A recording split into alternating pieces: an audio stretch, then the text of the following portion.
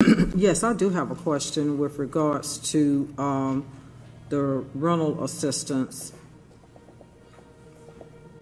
Are these repeat, I guess, customers that you all are, or repeat residents that are requesting funding, and those families that you are assisting?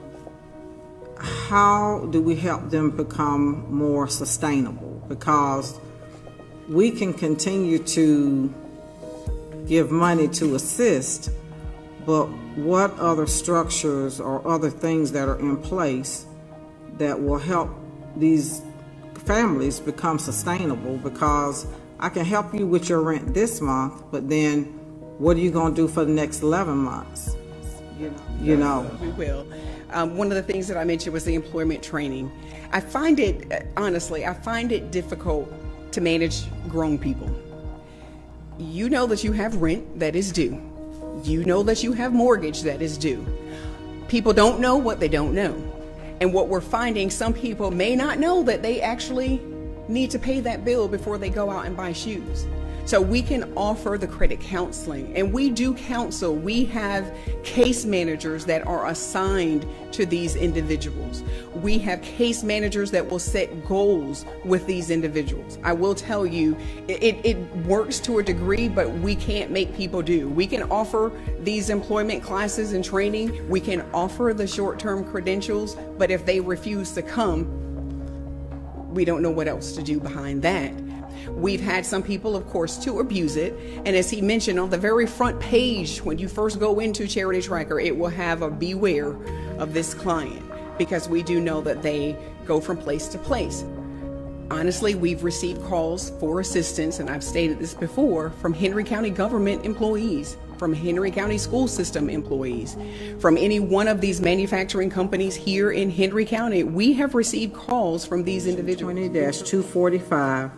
Authorizing an amendment which changes the allocation of funds and approving additional funds of transfer in order to further assist nonprofits due to COVID. Title V of the CARES Act created the Coronavirus Fund to provide financial resources to state and local governments. The U.S. Treasury provided Georgia with approximately $4.1 billion based on funding formula and determined 45% could be allocated to local governments on the criteria of public health emergency, and Henry County would be eligible for $8.4 million. On August 11th, 2020, the Board of Commissioners voted 5-1 to authorize acceptance of the funds in the amount of $8,457,973.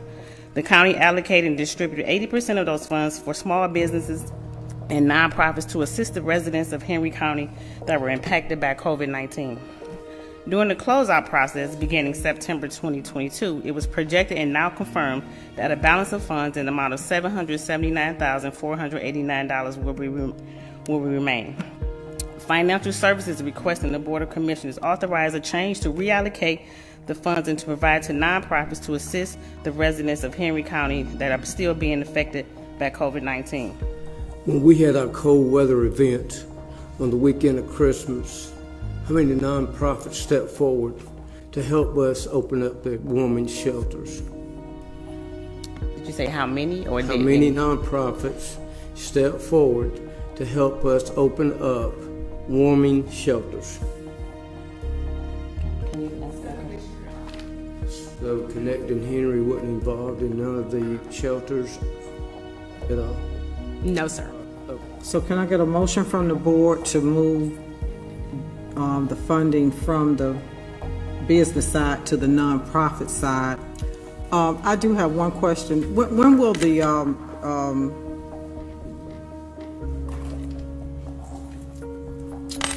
I guess the note for whatever go out for the nonprofits to be able to apply for the funding?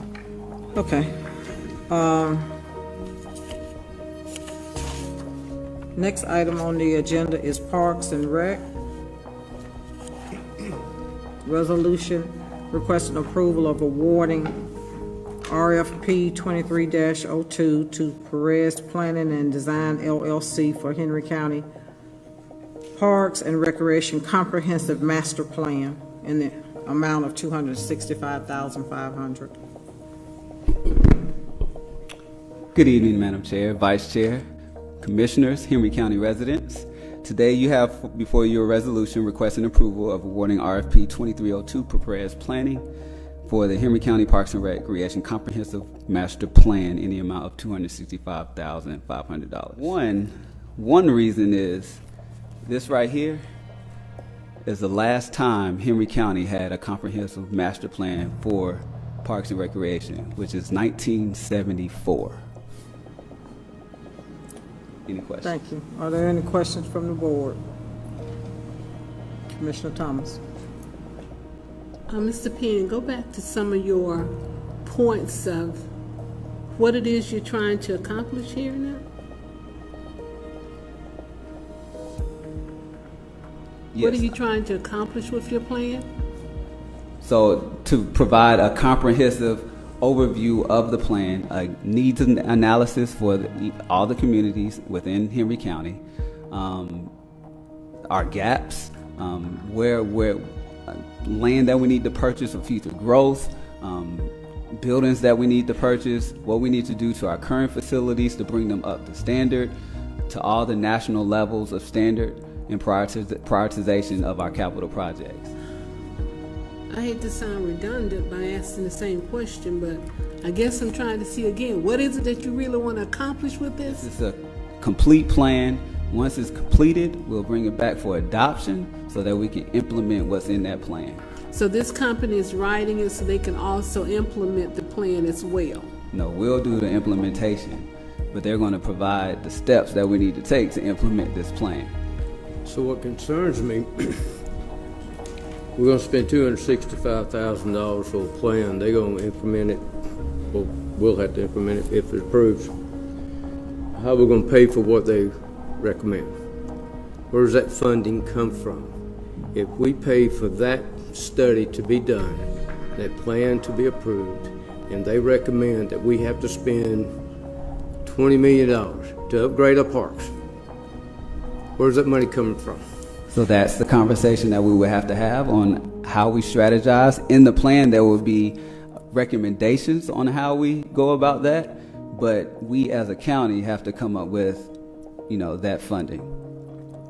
And you all will have to approve where that funding will come from. So the problem I would have with this, approving the 265, then you come back and need all this funding to follow the plan, and then it may cause a millage rate increase, or we may have to bond money. I wouldn't want to do that for the taxpayers when we have other needs for these type monies. Then the next item on the agenda is a resolution approving the purchase of a sprung structure in the amount of $4.2 million. It's for emergency housing in the Henry County Jail. We are currently looking at the sprung facility to be able to cover these issues. As we see on the board today, that this is now moved to a $4.2206697 factor. This is including our sprung materials, the design and build, the contingency amount, security camera installation, and housing supplies. By looking at the drawings and the pictures, it don't seem to be stable. It looks like a tent. Is that? Just going by the drawings, it looks like it looks like a sophisticated tent. That's what it looks like to me. Yeah, good evening, sir. Thank you, and I appreciate the question. It is an exterior tension membrane structure. So basically what it consists of is an aluminum I-beam substructure with an approved fabric membrane on the exterior, a tensioned fabric. So when you say tent, yeah, it's similar to a tent. You think of a tent because it's a fabric. So we had winds like we did the other night, but I don't think this thing would hold up to those type winds, would they? None in the metro area? None in the metro area, no, sir. Okay. We do have one location at Hancock State Prison in Sparta, Georgia, but not in the metro area. All right, thank you. Commissioner Thomas? Well, I've heard this before, and I have echoed some of my concerns. What do you do with these spruces when you don't need them anymore? Or they don't meet the need? What are you all doing with them? Well, it is a relocatable building, so you could completely transform it to a different application. It could be used for a warehouse, or move it to another site and use for whatever the county may need if it no longer has use for an inmate facility. Because the sheriff is responsible for the jail. And so he has his own maintenance team. I know that Hutch and his team will assist if they're called upon, but it is my understanding that there are staff members that are under the sheriff and report to him for all maintenance needs. So the request before you all this evening for the sprung structure, the request is for the $4.2 million to come out of the county's fund balance. Okay. So our fund balance dollars, if approved, would be out of our general fund budget. To build the structure, they're saying anywhere between 6 weeks and 6 months to build this temporary structure. With regards to ARPA, I don't think you can utilize it for that. Sherry, can we utilize it? No, ma'am. So this would be a capital expense, and the ARPA funding I think that she's referring to is the previous item. Right. So this would strictly be out of our fund balance, 100% funded out of fund balance. Where does this fall, you know the question that's coming, on the plan of buildings that we need? Because it's not just the jail that is desperate for a building. There's a lot of county needs. And how does that fall on our plan for structures? And this would fall under capital, under a capital improvement plan. I mean, we're in need of a fire training facility. We're in need of a new 911 center, because we were hoping that they didn't get blown away during the tornado, the metal structure over there. We're in need of a whole lot of things. And that's why having plans in place so we can figure out how we're going to prioritize makes a difference. And so I will not sit here and say that this is not a priority for the sheriff, but I can tell you all the priorities that every other department has, and what we're doing is we're trying to make sure that the lights stay on, we don't have leaky roofs, and we don't have issues where individuals are coming in and there's no heating and air. If this board will remember, last week I sent you all an email where we had to shut down a senior center because there was no heat. Everything that we do is a priority, and that's one of the reasons you'll see me push back on things that may be a want versus what really are needs. I just can't, for the life of me, pull from the fund balance that we've worked so hard to get, that gives our county our financial strength to pull from fund balance. If there's somewhere else that we can find the funds to come from, I think that's where we've got to look. So thank you, Sherry. Thank y'all to y'all being here and everything that y'all do. But with respect to my specific area, the perpetual quagmire is that we're sitting on, after the audit that we just finished, over 7,000 warrants. We postponed the initial task force that we wanted to do countywide and Metro Atlanta-wide based on some of those 7,100 warrants.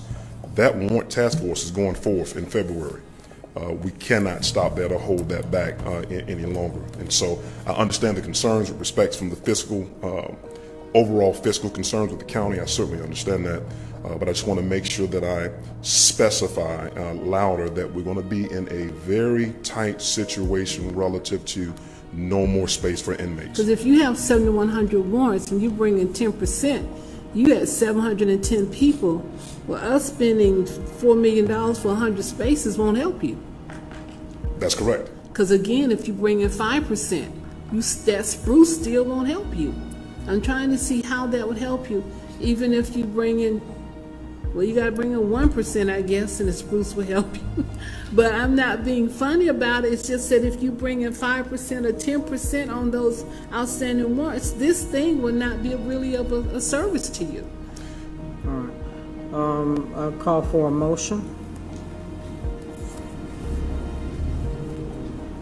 I'd like to make a motion to have this table for tonight, because I don't want it to appear that we don't want to address it. All right, so we got a motion on the floor, the table. Is there a second? I second the table. Okay, got a motion on the floor to table, a second.